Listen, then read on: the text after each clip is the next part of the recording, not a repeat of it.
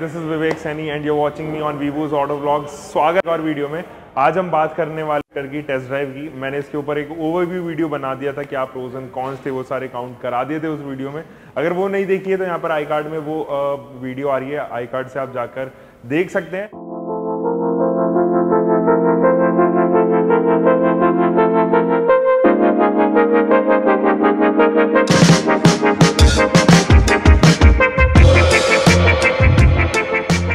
So Manav is the concerned person. Ever you wish to buy an MG, you can just concern Manav for it. And here is the contact details of MG Patel Nagar. So let's just move to the drive section. और मैं फिलहाल drive कर रहा हूँ 1.5 litre petrol hybrid, that is a manual basically. और हम checkout करेंगे सारी चीज़ें। जब 15-16 लाख रुपए आप खर्च कर रहे हो तो you should know each and everything about a car. आपको जानना चाहिए उसके सस्पेंशन भाई रफ रोड पे कवर करेंगे नहीं करेंगे, या फिर बॉडी रोल तो नहीं है गाड़ी के अंदर, मैनेवेबिलिटी कैसी है, जान है कि नहीं गाड़ी के अंदर, ये सारी चीजें हम चेकआउट करेंगे। So let's just move to the drive section.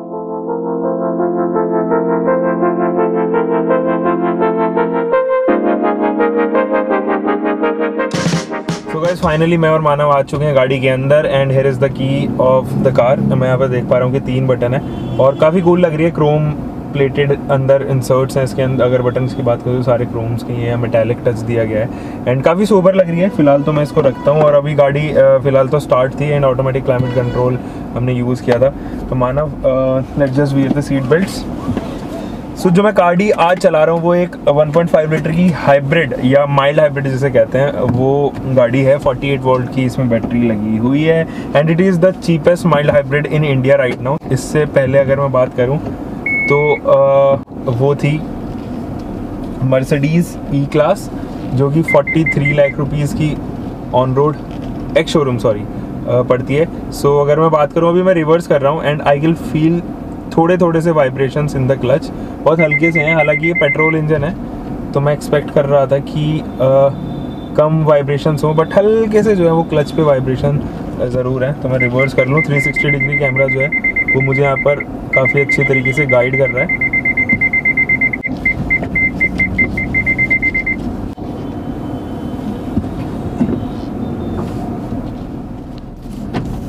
देखिए ये 1.5 लीटर का इंजन है एंड टर्बो चार्ज इंजन है ये। और मैं यहाँ पर बात करूँ तो टर्न इंडिकेटर भी जो है वो राइट साइड में दिया गया है।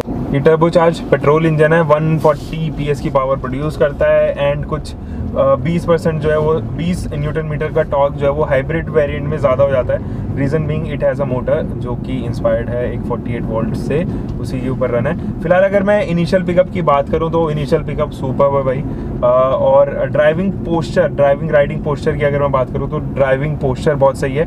जहाँ पर आप बैठे हुए कमांडिंग पोजीशन आपको मिलती है। मतलब ऐसा नहीं है कि although it has 8 way adjustable seats driver side में एंड 4 वे एडजस्टेबल सीट जो है वो पैसेंजर साइड या को ड्राइवर साइड आप कह सकते हैं। दोनों ही इलेक्ट्रिक हैं तो ये बहुत ही कमाल की चीज़ है, क्योंकि मैनुअल ज़्यादातर आप देखते हो उसके कंपटीशन में भी। अगर मैं कंपास की बात करूँ तो वहाँ पर मैनुअल ही मिलता है, तो यहाँ पर दोनों ही आपको इलेक्ट्रिक टॉप एंड्स में मिलता है।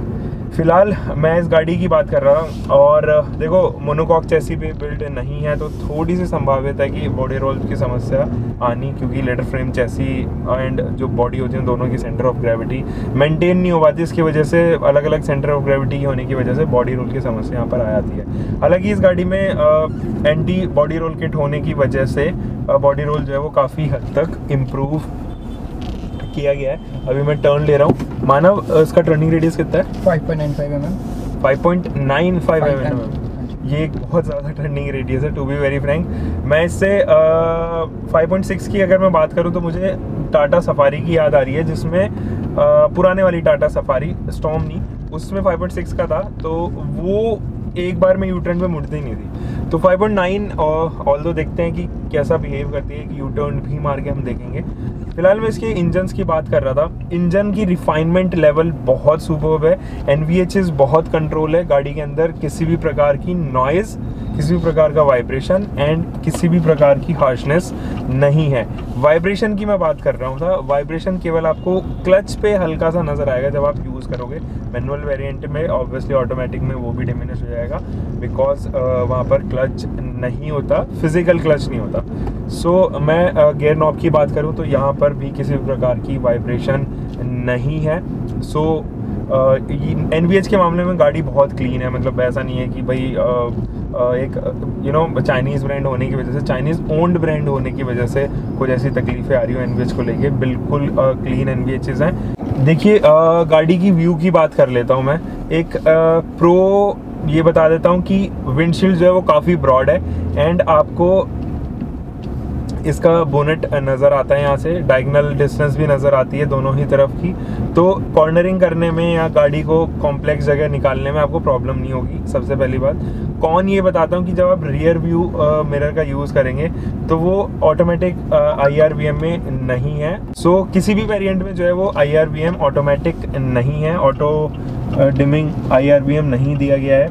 आई डोंट नो ये क्यों हुआ है, बट कंपटीशन की बात करूं तो यहाँ पर ऑटोमेटिक IRVM सभी ऑफर करते हैं। इनफैक्ट 6-7 लाख तक की गाड़ियों में आपको ऑटो IRVM मिल जाता है। एनीवे, रियर व्यू की बात कर लेता हूँ। रियर व्यू कम है, बट ये बहुत ही बड़ा IRVM होने की वजह से आपको व्यूअरशिप बहुत अच्छी मिल जाती है, व्यू बहुत अच्छा मिल जाता है। छोटा ही A पिलर है, इसकी वजह से आपकी साइड की जो व्यू है वो कट नहीं होती और ब्लाइंड स्पॉट नहीं क्रिएट करता है A पिलर। C पिलर एक बड़ा ब्लाइंड स्पॉट क्रिएट करता है, वो ऑब्वियसली MPV में सभी गाड़ियों में C पिलर जो है वो ब्रॉड ही दिया जाता है एंड C पिलर वाले ब्लाइंड स्पॉट को आप चाहकर भी कम नहीं कर सकते अनटिल अनलेस आपको पास 360 डिग्री कैमरा ना हो, जो कि इस गाड़ी में ऑफर होता है। इस सेगमेंट की और गाड़ियों में मैं बात करूं तो DRVM अभी लेटेस्ट ही टेक्नोलॉजी है, मतलब धीरे धीरे करके सारी गाड़ियां अडॉप्ट कर रही हैं। इसमें DRVM नहीं आ रहा है, तो आप 360 डिग्री का कैमरा केवल रिवर्स करते टाइम या पार्क करते टाइम ही यूज़ कर सकते हैं। You can not use it when you are driving the car. So view की मैं बात कर रहा था, तो I would grade 8 out of 10 view में इस गाड़ी को, जो कि एक बहुत ही सही व्यू ये ऑफर करती है। स्टीयरिंग रिस्पॉन्स की बात करते हैं। इस कार में इलेक्ट्रॉनिक पावर स्टीयरिंग आता है। So over the increase in the speed आपका जो स्टीयरिंग है उसमें वेट आने लग जाता है। So the moment you reach 60+ तो धीरे धीरे आपको लगेगा कि हाँ there is a wait in the car steering. तो स्टीयरिंग का फीडबैक लाजवाब है, मतलब ये आपको कभी भी टायर फील नहीं करवाने वाला कि लॉन्ग डिस्टेंस आप कवर कर रहे हो कि, और होता है ना ज़्यादातर आप महिंद्रा की गाड़ियों में देखते हैं कि बहुत हार्ड आपको स्टीयरिंग व्हील मिलता है तो थक जाते हैं, तो ऐसा इसमें नहीं है। बहुत सॉफ्ट स्टीयरिंग है। मैं बहुत ज़्यादा सॉफ्ट नहीं कहूँगा इसको, मतलब मीडियोकर काइंड ऑफ स्टेट करूँगा। रीज़न क्या है कि जब आप हाईवे पे चलते हैं तो अगर सॉफ्ट स्टीयरिंग होता है, जो कि Hyundai में बहुत बड़ी कमी है, Hyundai की गाड़ियों में अक्सर सॉफ्ट स्टीयरिंग दिया जाता है, जो कि हाईवे पे हमें कॉन्फिडेंस महसूस नहीं कराता। हमें लगता है कि यार ये थोड़ा सा भी अगर मैं इधर से उधर घुमाऊंगा तो कहीं अंडर स्टीयर या ओवर स्टीयर ना हो जाए गाड़ी, तो ये एक बहुत बड़ा मुद्दा रहता है। बट इसका जो स्टीयरिंग है वो मुझे काफ़ी सही लग रहा है। देखो मैं एक मैनुअल यूनिट चला रहा हूँ, और जब हम मैनुअल चलाते हैं तो हम, अगर आप छोटी गाड़ी से बड़ी गाड़ी पे अपग्रेड हो रहे हो तो आपको थोड़ी सी दिन टाइम लगेगा इसके ऊपर अपना पैर जमाने में। रीज़न क्या है कि जब छोटी गाड़ी हम यूज़ करते हैं तो उसके जितने भी पेडल्स हैं उनके बीच में कम स्पेस रहता है। रीज़न बीइंग उनकी गाड़ी की विड्थ कम रहती है। इस गाड़ी की विड्थ काफ़ी अच्छी है, तो पेडल्स में स्पेसिंग मेंटेन की गई है, तो आपके पैर स्ट्राइक नहीं होते पेडल्स टू पेडल शिफ्ट करने में। एक्सीलरेटर से ब्रेक पेडल पे आ रहा हूँ तो ऐसा नहीं है कि मेरे पैर जो है वो क्लच पेडल वाले पैर से टच कर जाएंगे। हाँ, ये जो लेफ्ट वाला पैर है वो ज़रूर इसके बॉटम सेंटर कंसोल पे टच हो रहा है, और राइट वाला मेरा एकदम फ्री है। कंफ्यूजन नहीं होगी कि भाई पैर स्ट्राइक हो रहे हैं, या लॉन्ग डिस्टेंसेस में ऐसा होता है ना, या डीप ब्रेक जब मारना होता है तब अक्सर ऐसा होता है कि पेडल, जो ब्रेक पेडल होता है उसके जस्ट नीचे ही हमारा पैर जो है वो स्टक हो जाता है। तो ऐसा इसमें नहीं है, काफ़ी अच्छा डिस्टेंस दी गई है, तो इस चीज़ में तो मैं MG को अप्रिशिएट करता हूँ। अब बात करते हैं गाड़ी की ड्राइवेबिलिटी की। देखो जब आप इस गाड़ी को हाईवे पे लेके जाओगे ना, तो गाड़ी एक अलग ही सेंस में चली जाएगी। आप कुछ 2500 से 3000 RPM के आसपास जो है गाड़ी को एंजॉय कर रहे होंगे चलाने में। और अभी फ़िलहाल अगर मैं इसकी आइडलिंग की बात करूँ तो मैं टेस्ट कर रहा था तो कुछ 900 या 950 RPM के आसपास जो है वो रेव कर रही थी। सिटी में गाड़ी कैसा महसूस कराएगी, हाईवे पे गाड़ी कैसा महसूस कराएगी। देखो जो एन्जॉयबल RPMs है ना इस गाड़ी के, वो 2000 से स्टार्ट होके लगभग 3500 RPM तक जा रहे हैं। तो इन RPMs के बीच में आप गाड़ी को काफ़ी एन्जॉय करने वाले हो। ऑब्वियसली 8000 RPM तक रेव करती है, और क्योंकि पेट्रोल इंजन है ऑब्वियसली, तो 6000 से लेके या 6500 RPM से लेके 8000 RPM तक जो है इसकी रेड लाइनिंग जाती है। मैन्युअबिलिटी की बात करें तो सिटी राइड में जो है वो आपको कहीं पर भी ऐसा महसूस नहीं होगा कि अंडर पावर गाड़ी है, 140 PS प्रोड्यूस कर रही है और क्या चाहिए। 140 PS जो है वो ऑब्वियसली आपको कहीं से भी अंडर पावर फील नहीं कराती। डाउनशिफ्ट्स आपके काफ़ी कम होंगे, एंड डाउनशिफ्ट्स काफ़ी कम होने के एक रीज़न और है कि इसमें 6 स्पीड ट्रांसमिशन आता है, जो कि ऑब्वियसली आपको हेल्प करेगा जब आप सिटी राइड कर रहे होंगे। जैसे कि मैंने आपको बताया था कि इस गाड़ी के बोनेट के डायगनल्स दिखाई देते हैं, तो कॉर्नरिंग करने में या हाईवे पे जब आप एजिंग कर रहे हैं तो आपको तब समस्या नहीं आएगी, आप इधर से उधर बिल्कुल आराम से लेन चेंज कर सकते हो। और बॉडी रोल की समस्या इसमें नहीं है, बहुत ही मिनिमल बॉडी रोल है, एंड लेदर फ्रेम होने की वजह से थोड़े बॉडी रोल तो एक्सपेक्टेड है भी, जैसे कि मैंने पहले भी बताया था। एंड मोनोकॉक चैसी पर बिल्कुल भी बॉडी रोल नहीं आता है, रीज़न भी पूरी बॉडी ही एक फ्रेम की रहती है, बट इसमें फ्रेम अलग और चैसी अलग, उसके ऊपर बॉडी अलग। सो ये ज़रूर है, हल्की सी बॉडी रोल है, but you can cover it, आपको महसूस नहीं होगा, इतनी बॉडी रोल है। गाड़ी के अंदर electronic stability program, vehicle stability management, ABS with EBD, brake assist जैसे फीचर्स ऑलरेडी अवेलेबल हैं। डुअल डिस्क अवेलेबल है फ्रंट एंड रियर के, तो ब्रेकिंग में मुझे तो कोई समस्या नहीं नज़र आती, इसमें ब्रेकिंग काफ़ी शानदार है।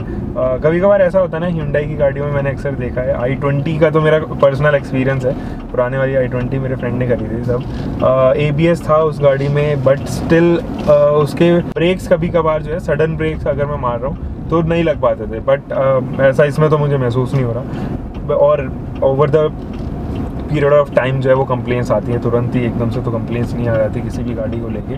तो फिलहाल ब्रेकिंग के मामले में इस गाड़ी की परफॉर्मेंस मुझे तो काफ़ी शानदार लग रही है। सो फाइनली बात कर लेते हैं गाड़ी के सस्पेंशन की। जो फ्रंट कंफर्ट है सस्पेंशन का वो काफ़ी सही है, रियर कंफर्ट भी गाड़ी का काफ़ी सही था जब मैं एक्सपीरियंस कर रहा था, जब मानव ड्राइव कर रहा था। अभी मैं बात करूँ फ्रंट सस्पेंशन की, तो पॉट होल्स जो हैं वो काफ़ी अच्छे से ईजिली कवर कर रहा है। फ्रंट में मैकफर्सन स्ट्रट एंड रियर में टॉर्शन बीम लगा हुआ है हमेशा की तरह, जैसे कि आप इस सेगमेंट की बाकी गाड़ियों में भी देख पाते हैं, और वो सफल भी होते हैं। ऑब्वियसली कोई भी अपने रियर में लीफ स्प्रिंग सस्पेंशन अब तो नहीं देगा।